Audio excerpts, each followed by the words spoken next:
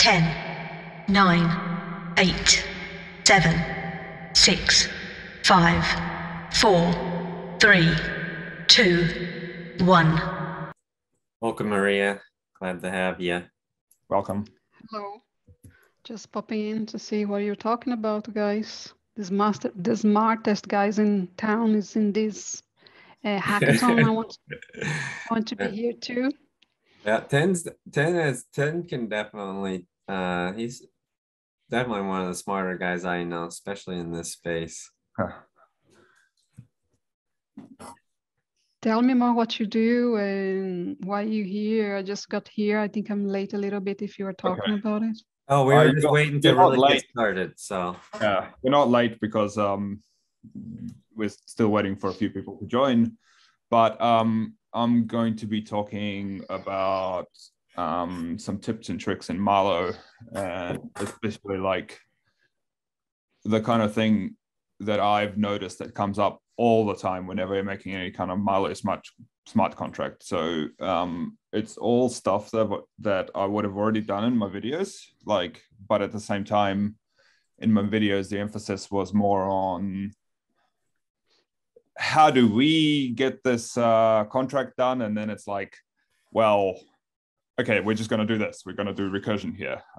So what I want to do is just take a step back with a few of these things and like really give it a little bit of time to like go, well, this is the core technique we're using, and this is where it comes up over and over again. So there's going to be kind of a extremely simple smart contract at the end of it, but really it's looking at the kind of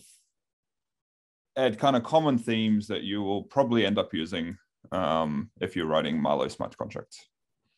Nice. Well, why don't we actually just kick it off? Yeah, okay, let's start. Cool. And just to let people kind of know, Tin has been delivering a lot of the Ada Makerspaces lessons that you see on YouTube today, and our learning to journey in this has been going on for a while now, and so he's really been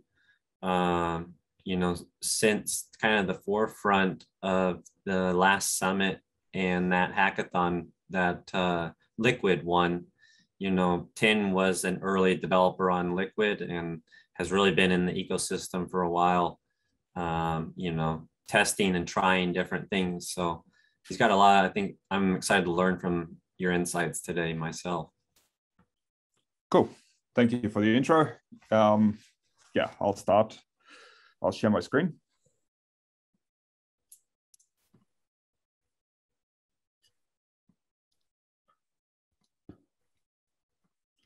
Can you see my screen? Looks good. Cool. Okay. Yeah, so the title of my talk is Marlowe Tips and Tricks. And yeah, again, about me, we've just said this, but yeah, my name is Tin Pavlinic. I'm Trigger NZ on GitHub.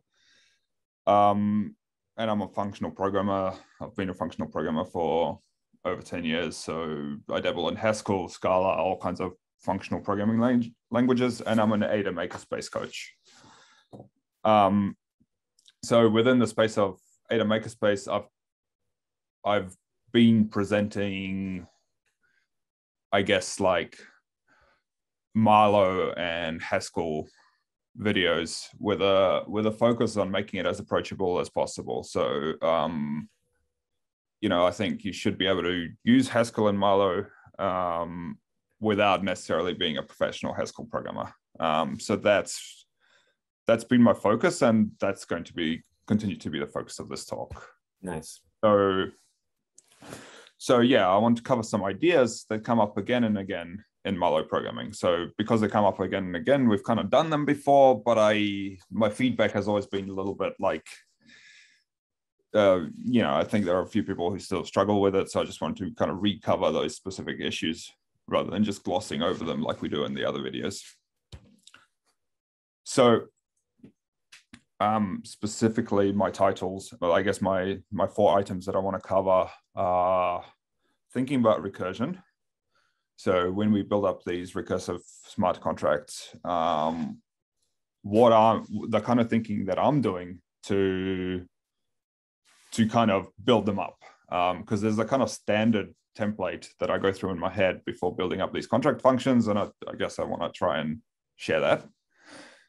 Two is, it's kind of awkwardly called tokens and slots. It's really to deal with some error messages that we're bound to hit when building these contracts, and specifically when trying to pass a number for a slot or pass a string for a token name or a role name.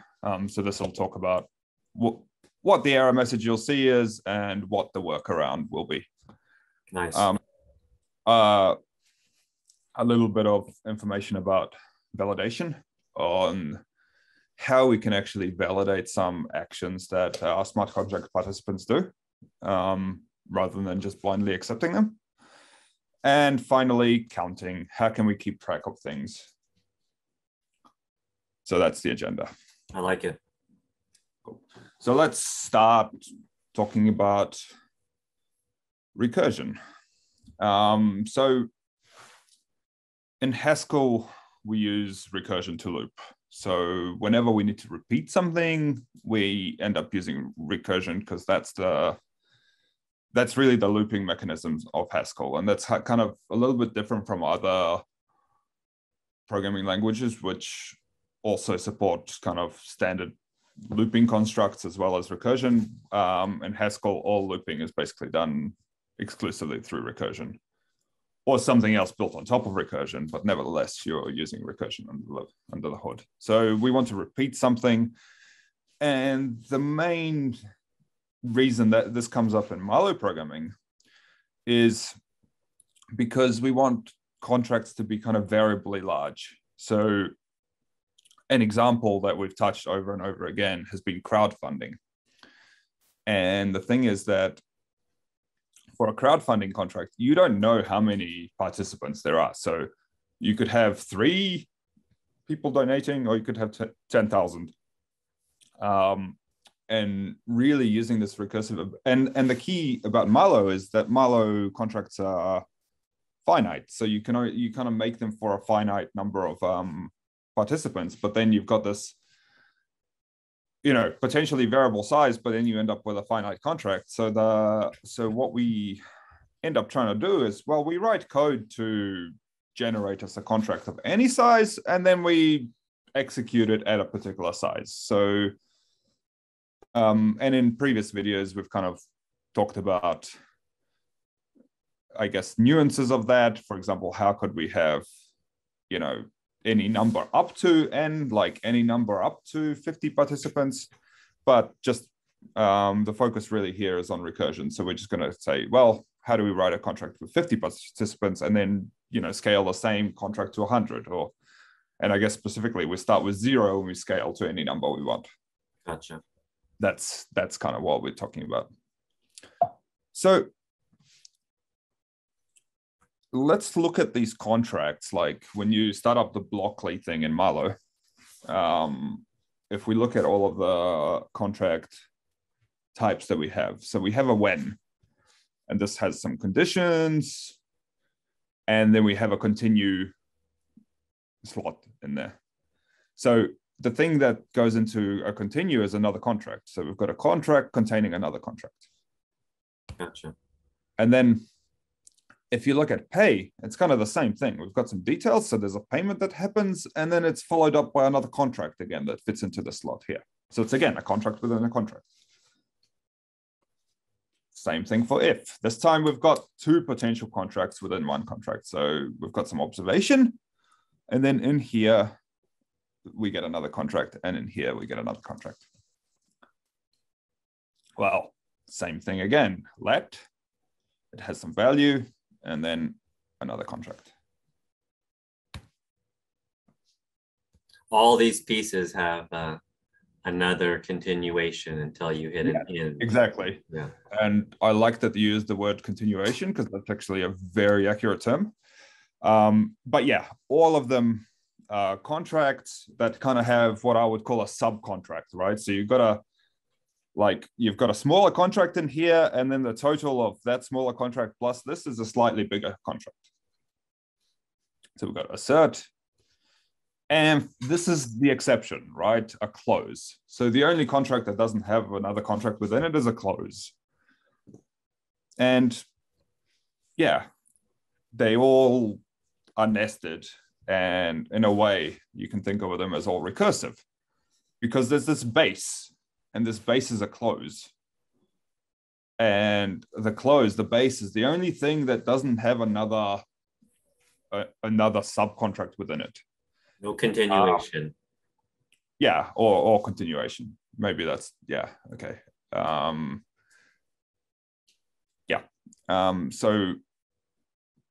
So close is the base case, and the other contracts or the recursive cases.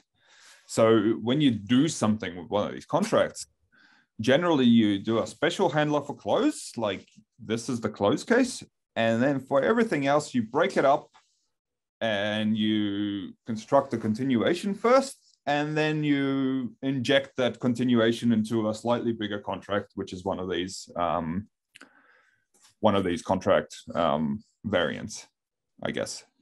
So what I wanted to show here was that if you've seen basic Haskell recursive functions, they kind of work the same way. So if we've got this simple make list function, which takes an integer and gives you a list of integers. So if that integer is 0, then it gives you an empty list.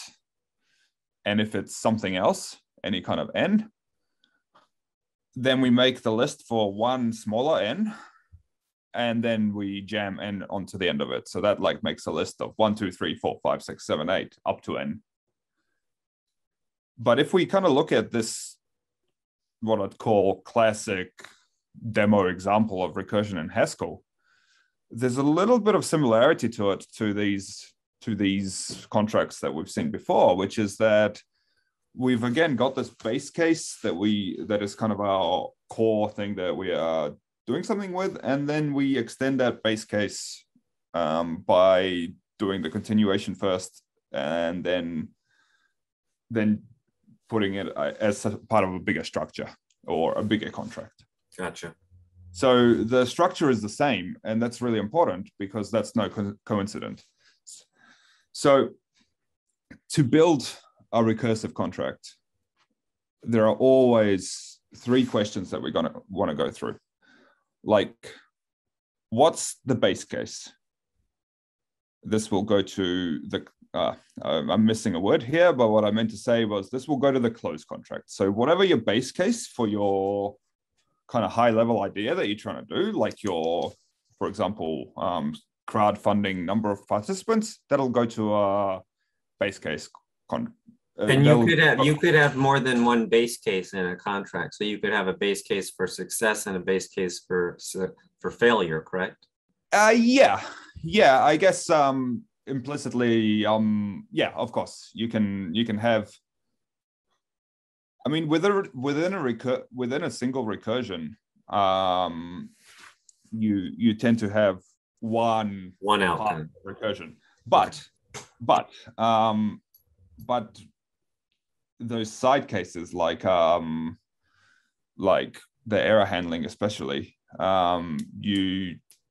you'll probably have another recursive function that has its own base case, and then it has its own recursive case that builds up the error handler if you've got a complex error handler. Gotcha. Yeah, in this one here, we're not particularly talking about error handling. We're just kind of going down the happy path. But yeah, the key thing is base is close, right? So in the crowdfunding example, what's the base? It means 0 participants. That's the base, and that's when we just close the case. And then how do we build up the contract for one participant? Well, we handle whatever one participant does, and then we hand it off to the case for 0 participants, which is close. How do we do it too? Well, again, we do whatever one person does, and then we hand it off to the subcase for 1, and then that hands it off to subcase for 0, which is close. So we end up with the whole thing. So yeah, what's my base case? What's my subcontract or continuation, if you like? And how do I combine those two things into a bigger contract? So we might have something like this. So this is a contract which just has N people depositing, for example, 5 people depositing. So how does it work? Well,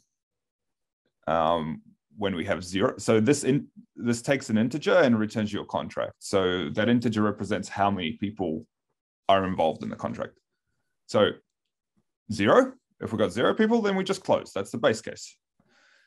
And then this other recursive case is, well, we're going to have N, right?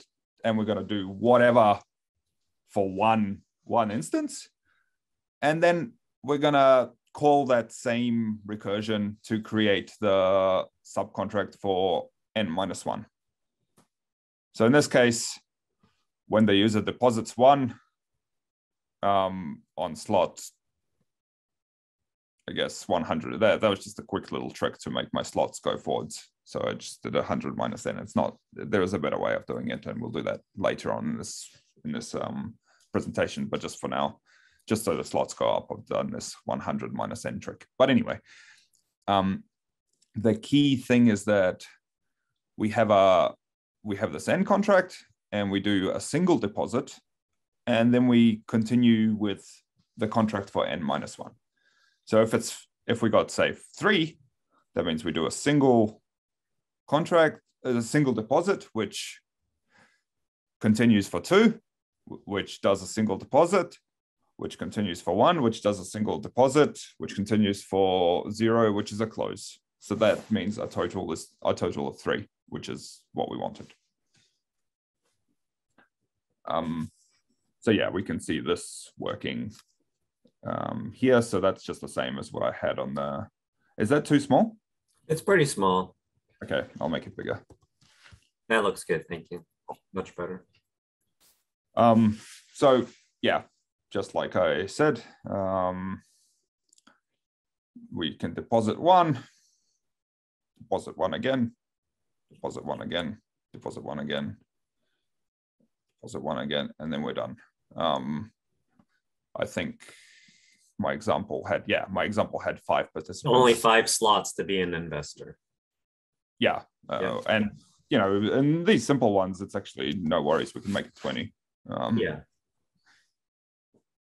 But that's the benefit of recursion right there, is what you're showing, is yeah, that you can repeat that contract 1 time or 2,000 times, or yeah.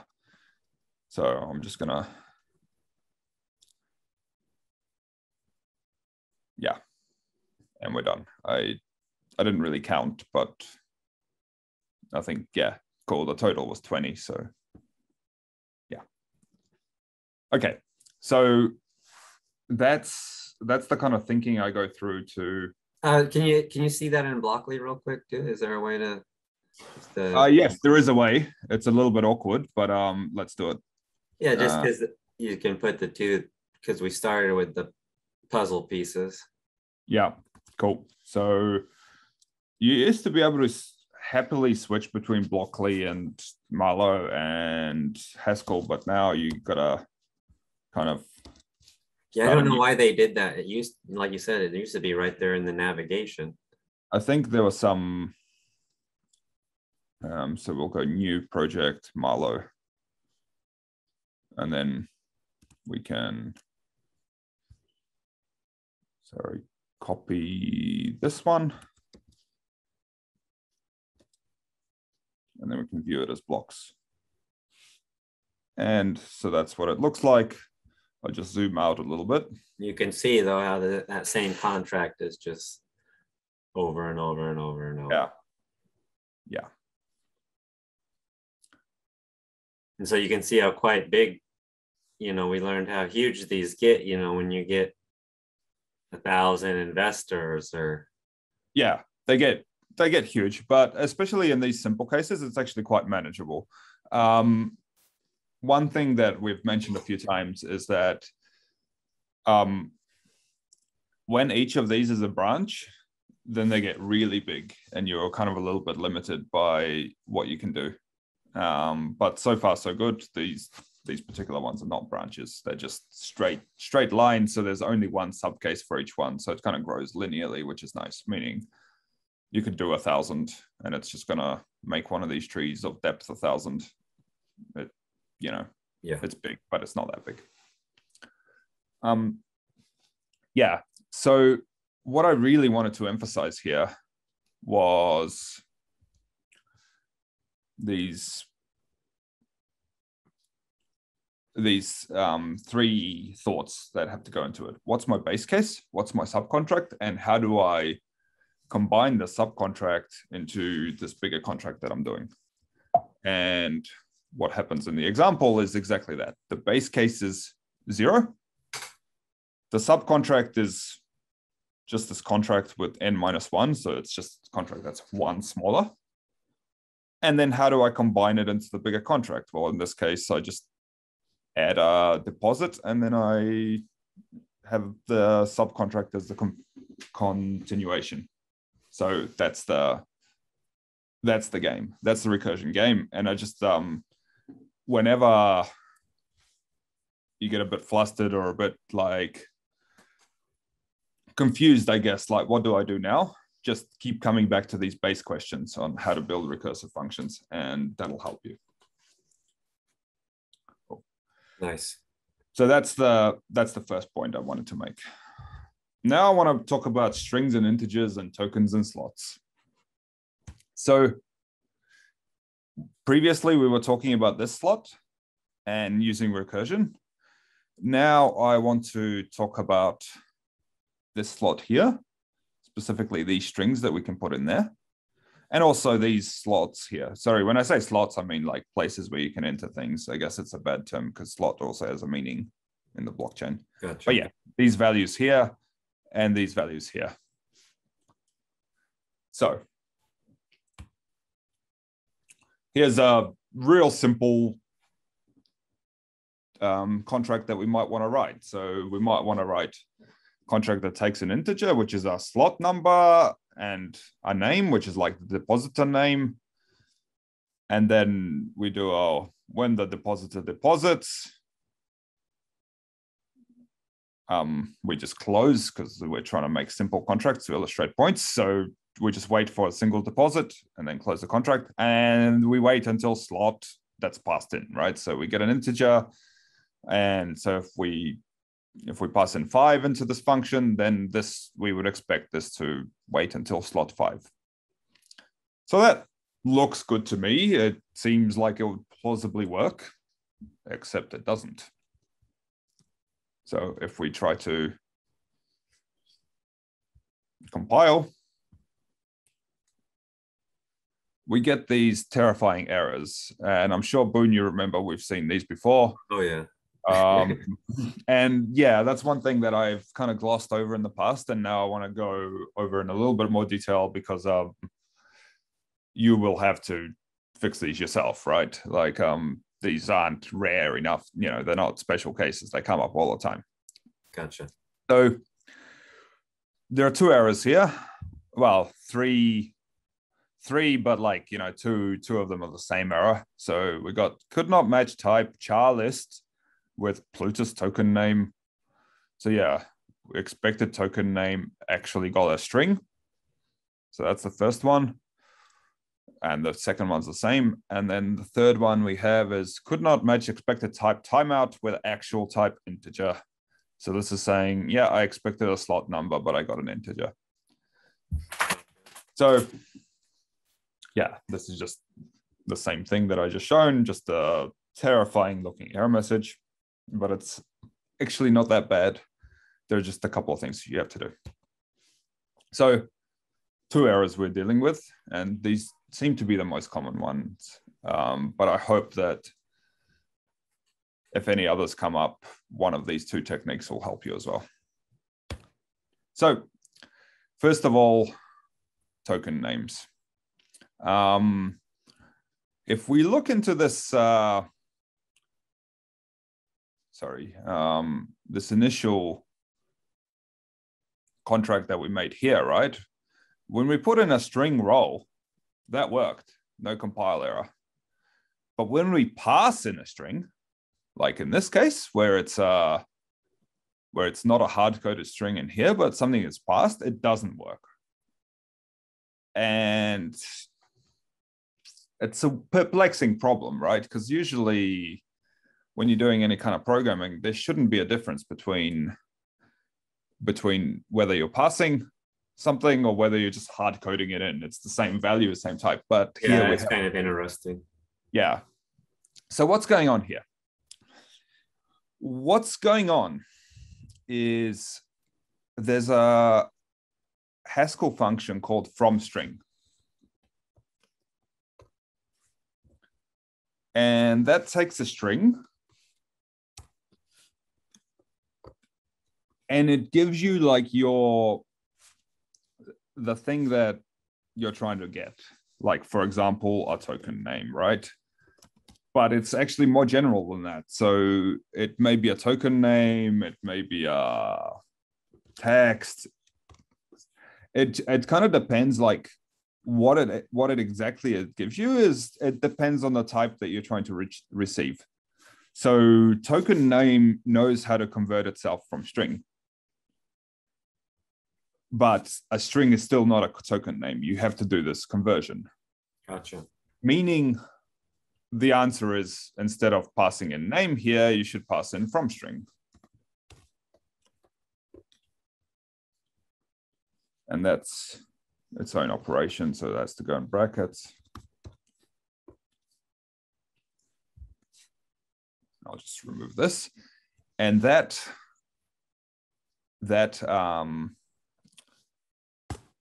fromString function lives in a module called data.string. So you've got to import that as well. And now that'll compile, well, we've still got the slot error, but this fromString, this role thing is now fixed. So the question is still, why did we not need fromString here? Why were we able to put up a straight string, like a literal string, and it just worked? Mm-hmm. And here we needed it. Well, it turns out Haskell has the ability to, when it sees literal, like a string literal, it automatically goes and checks the type of that's required here, in this case, a token name, and goes, okay, I see a string literal, but I need a token name. So that doesn't match up directly, but then when it sees a string literal, it also checks whether there's a from string for that. So it kind of, when you use a literal, it automatically inserts this from string for you without you having to put it in. Whereas when you're passing the value and you're not just using a literal, you're just saying, no, this is definitely a string, then you have to call the function. So basically, if it's a passed string, you have to call from string explicitly, whereas if you use a string literal, Haskell is smart about it. Gotcha. So that's what. So it really kind of depends on how you're calling it. Yeah, it depends how you're calling it. So yeah, if you get any kind of these, I'll just bring it back to this so we can see the error again. Expected some kind of token name, or there's token name, there's a whole bunch of others. I think token name is the one that we mostly come up with, but the actual type of string, try just using from string and see if that fixes your error. Yeah, that's just a little addition there, and because we did run into that quite a few times. Yeah, and I think in the past I just quickly fixed it and we kept moving, rather than explaining the issue. So yeah, that's one way of doing it, right? You can get a token name by doing from string. Now there's another one. Here we've got a similar issue. And again, it says could not. Let's just actually see it in the bigger screen. So could not, yeah, again, it says could not match expected type timeout with the actual type integer. So in this case, specifically for slots, I've said, so yeah, to get a token name, you do a from string. To get a slot, there's just this function, or it's actually called a constructor, if you like, which takes an integer. So you can say slot with a capital S to convert an integer to a slot. We're on the second tab there. So instead of passing this integer slot, we can just say slot, like that.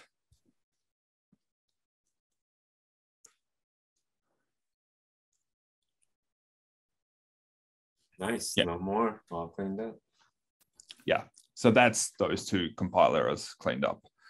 And yeah, I wanted to show you that because it really does come up all the time. And it's one of those things where,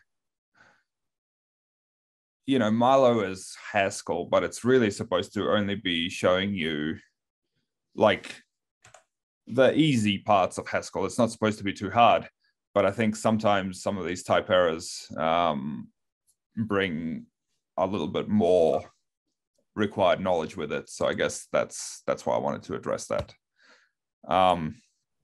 Yeah, so that's the fixed code. That's just what we showed a few minutes ago.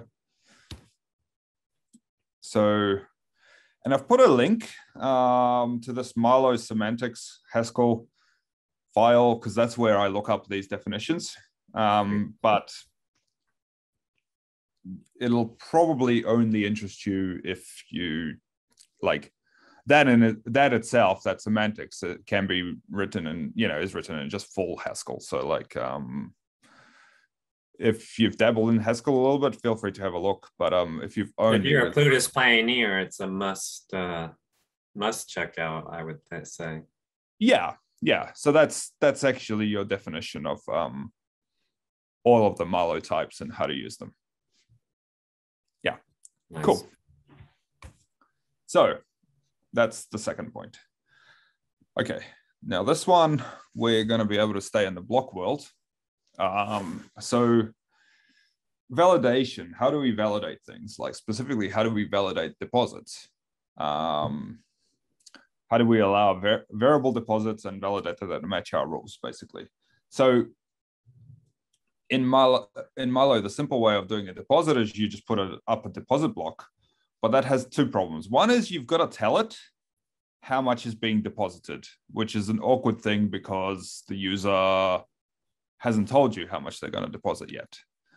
And two, you've got to check if the amount being deposited actually meets your rules. Like, is it too much? Is it enough? Those kind of things. So what's the answer?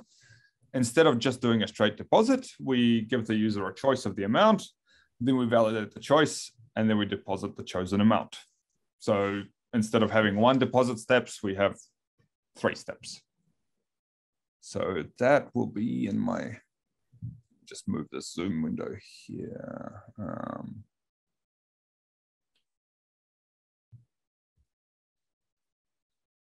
That will be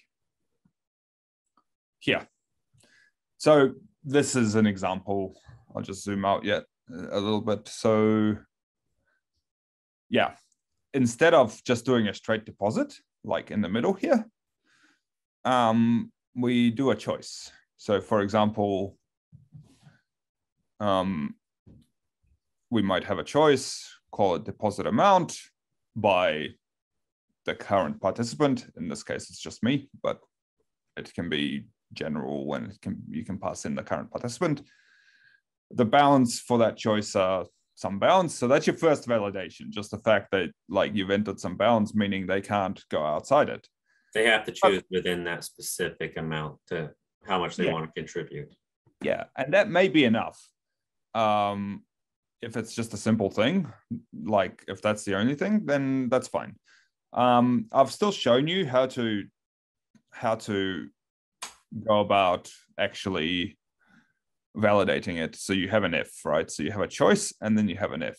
And this if is if the deposit amount is greater than or equal to a constant, for example. So I'm saying here it has to be greater than 500. Now, this is a toy example, right? So we could have achieved this just by putting a 500 in here as well. But I'm illustrating how you go about validating something. So this is how, basically. So you have an if there with some condition. And notice that the condition is they've chosen something called deposit amount, and now we can use that deposit amount as a value under choice. Gotcha. So we can say the choice is greater than or equal to 500 in this case. And then if that's true, then we do a normal deposit and we carry on with something. So I guess I should. Person get your token or NFT or something like that would happen. Yeah. Or recurse and follow up with the next user, Yeah, more people with deposit. Yeah, you just do whatever the rest of the contract does. In this case, we'll just close. But the if observation is the validation method. Yes, exactly. Yeah, that's how you observe things. So if basically gives you a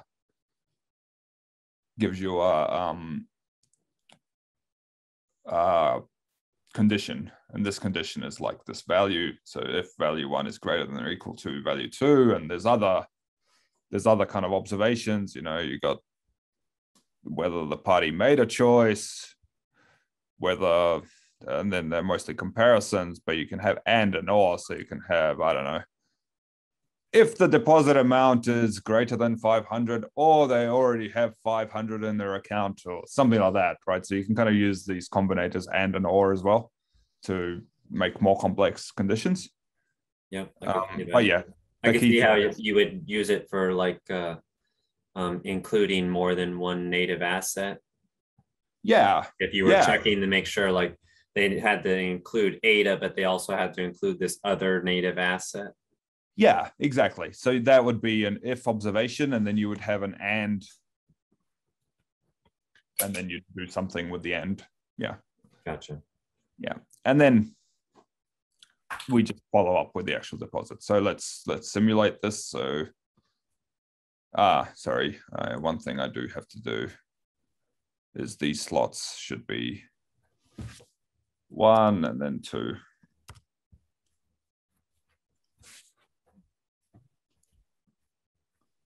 So if we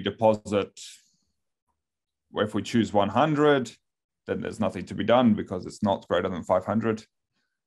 Or if we choose 700, then you go. Lets you move on to the deposit. Deposit aspect. Yeah. So that was just a small little point, but what I was really trying to illustrate is the fact that you can validate these inputs by letting the user make a choice first, and then you actually do the deposit. Because by the time they've deposited, if you want to check something later, it's kind of too late. That makes sense. Again, this is something we've done before. I just wanted to spell out this is the core idea of what we're doing. And we've seen that example. And the final thing that I want to talk about is counting. Sometimes we need to keep track of something. For example, the total amount deposited. And for that, we use let, which, if you remember in our last video, we covered. But again, I wanted to spell it out here.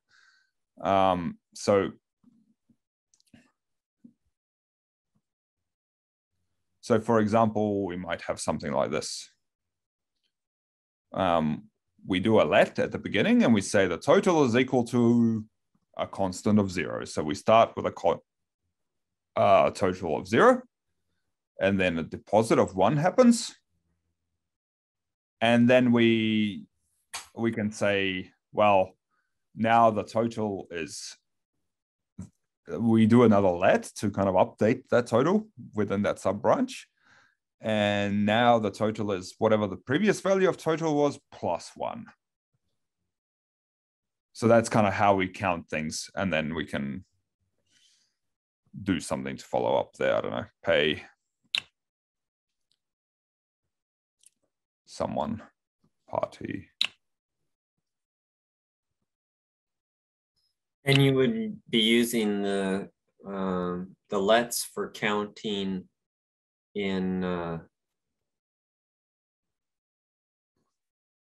what aspect would this be, like a primary use case you see happening? This is just accounting, but like you can actually use lets for any kind, accumulating any kind of value. So specifically what I'm thinking about is keeping track of the, like, as you've got multiple depositors into a pool, like keeping track of the total amount. Okay, so now I'm tracking. So you can use the let then to say you're creating like a jackpot lottery pool. It would allow you to let people keep putting in until a certain point, and then the jackpot lottery would top off, and it would be the random drawing would happen or something. Yeah, perfect. Yeah, that's a perfect example. So you keep track of the total, and then when the total is greater than some amount, then you do the lottery, for example. Yeah. Gotcha. So for example, here, I'll just make this like 10 instead of 2, because just to keep track, just to prove that we're not just counting, we can add anything to it. So when the user deposits 10, we add 10 to the total, and then we pay the total amount.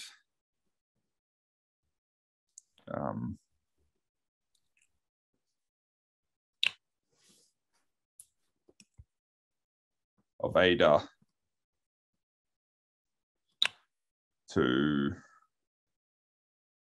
from roll to roll 2, for example, and then we close.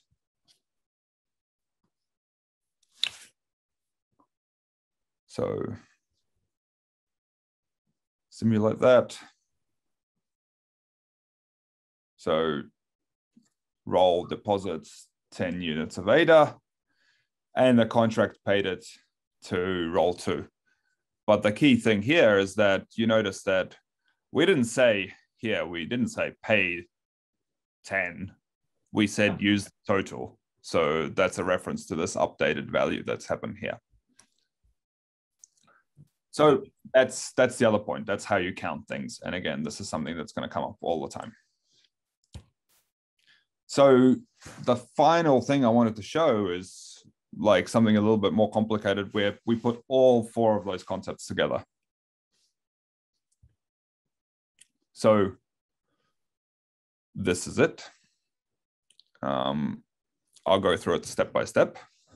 So first of all, I've written a small function called roll name, which just basically takes a number and converts it to a depositor name. So if the number is 5, then the result is going to be depositor 5. So it goes from an integer to a string,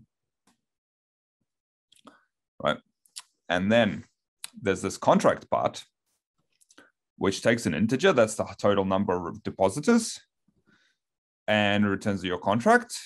And it starts off with a let, which just starts off by setting the total to 0. This is that total let that we were talking about just now. And then it does a call to a recursive contract, which takes 2 integers. One is the current number, like 0, 1, 2, 3, 4, 5. And this one is the total number that we have. You'll see shortly why I used the 2 of them. But basically, yeah, let's have a look. It's got a recursive, it's got a base case like usual. So if we're on participant number 0, no matter how many total ones there are, then we just close the contract. And then if for the other case, well, we do the step for 1 participant, and then we recurse. So let's find the recursion. The recursion is here, right? So we start off with total and n, And then we recurse into total n-1. And it's going to go n-2, n-3, n-4 until it's 0. Gotcha. So that's the recursive part that we've used. Second, of this role name function, you notice it returns us a string. So we have to do a from string to convert it back to a role name. And what I've done here is total minus n. So like, because remember when we're actually recursing, n goes like 5, 4, 3, 2, 1, but we want 0, 1, 2, 3, 4, 5. Like we want it in the other order. So that's what I use total for. I just kind of subtract n from the total. So when n is 5, then it's going to go 5 minus 5, which is a 0. And then when an n is 4, then it's going to go 5 minus 4, which is a 1. So it just kind of turns it around, makes it count up instead of down, which is what we want here. So yeah, that from string, role name, total minus n, that's how we get the depositor number. And I've got this role. That from string was how we solved the token name error we were getting. That's the major thing for me to remember. Yes, yes. And I've got that repeated a few times, as you can see. And then also slot. This is the other thing. So we have, again, I do a total minus n. I add 10 to the end of it just to kind of give everybody a little bit of space for like a few slots. So the first participant has 10 slot, has to finish by slot 10. Second participant has to finish by slot 11 and so on. Like that's the latest they can use. So yeah, that's how. And again, to go from that integer there to a slot, we just put in a slot constructor. So that rids us of the second error. Now, probably easier to see the rest in the simulator. Actually in Blockly, so we'll take it to the simulator and then we'll start a new project.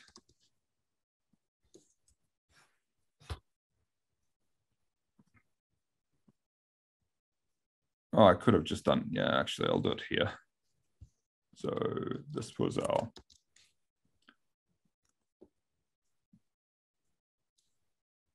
US blocks. So it's quite big, but we don't have to go in all of the depth. The key thing we want to see here is I've done that choice. You zoom in just a little bit, please. Yeah. Thank you. Yep, better. Yeah, so we've done a choice by depositor 0. And then we update the total to be the current total plus that choice. And then we say, well, if observation is less than 500, then we go on. And we have depositor 0 deposit. And then here's our recursive step, which goes into 1, same thing. Choice, this time by depositor 1, followed by an if, which is the validation, followed by the deposit. So you see, we've got all the components here. We've got the recursion. We've got we don't have the compile errors, meaning we fixed them.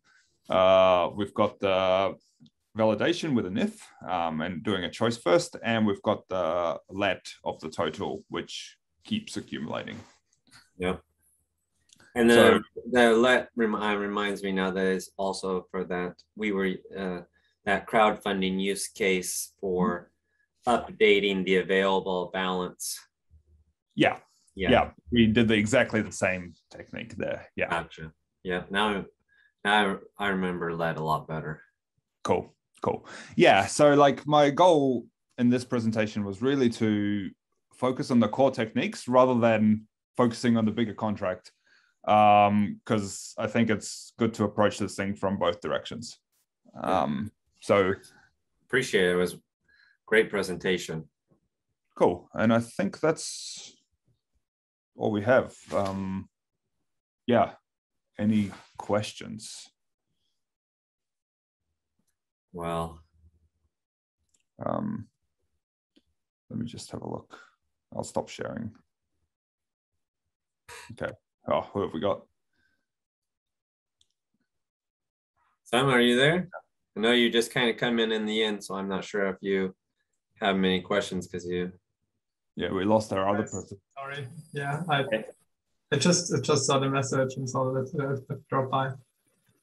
No worries. No, that's okay. No worries. The recording will be up, so if you are interested in checking out the topics, probably tomorrow I'll have this recording up and on the YouTube, Ada Makerspace YouTube. Cool. But I appreciate that since we don't have, any other questions and stuff. Tim, I know that you are in the process of a move, so time is of the essence. And yeah, well, I got up early for it, so I've got a little bit of time. But yeah, thank you. Yeah, I hope that was informative. Yeah, it was great. And it's been, a great learning adventure with you in the, whole Cardano, Marlowe, Plutus. Yeah, all of the above. Yeah. Yeah. No, cool. So. Well, yeah. Yeah, I kind of I was a little bit stressed over doing this in front of a big audience and having to answer kind of questions left and right, but there was no one here in the end, so I guess that's a relief, but also a disappointment. Yeah. Yeah, no have to stress out about it. Yeah, cool. Well, again, appreciate your time very much, and I'm sure that many people will appreciate watching this later on. So, cool. If there's any way that you do, if people have questions about where was your GitHub again, that they can maybe follow or reach out. I don't know if they can reach out. What's a good way if someone has a question to? Twitter, same handle. Will you put it just in the chat real quick, and then we'll make sure it's the right one. Yeah, sure. Awesome. So if anyone has any questions about that stuff, yeah, sure. Cool beans, brother. Cool. All right. Thank you very much. Have a good one. And yeah, we'll see you next time. Sounds good. Thank you. Cool. Bye.